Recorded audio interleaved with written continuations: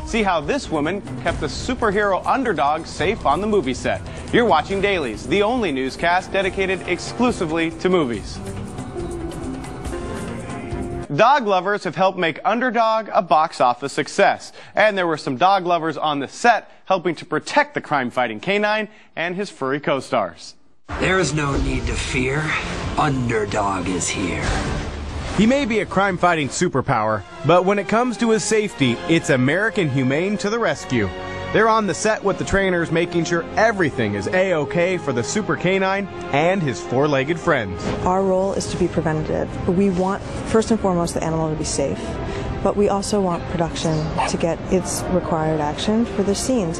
Ready, and...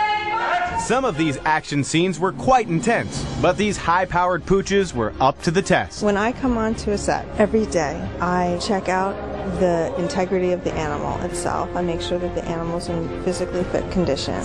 I discuss the day's work with the trainer, make sure the animal's prepped to do all the action.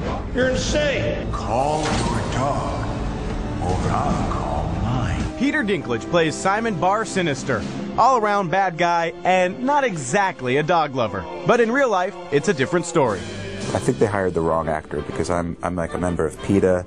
I'm obsessed with dogs. I love dogs. It's very hard to be menacing to these dogs. All bark, no bite. That's awkward. There were actually 3 different Underdogs, 3 different Polly purebreds, and 2 riffraffs used in the movie, each with a different set of skills.